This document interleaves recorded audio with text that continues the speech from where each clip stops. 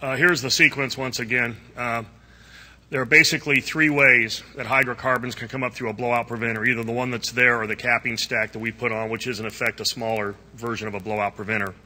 The kill and the choke lines, and then the main bore up through the preventer itself. We now have a capping stack on top of that. So there are 5 ways that you could potentially release oil. The kill and the choke line from the original blowout preventer, the kill and the choke lines from the capping stack, and then the top of the capping stack itself. What we will do in sequence is we will stop production on the Q4000 and the Helix Producer I and remove the way for the hydrocarbons to exit through the kill and the choke lines of the original blowout preventer. That will move to 3 exit points: the choke and the kill lines of the capping stack, and then the top opening of the capping stack.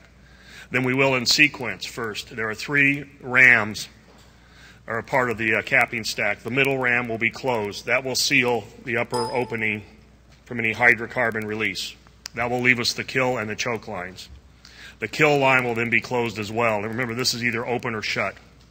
That will leave the choke line of the capping stack as the last way for hydrocarbons to exit from the capping stack.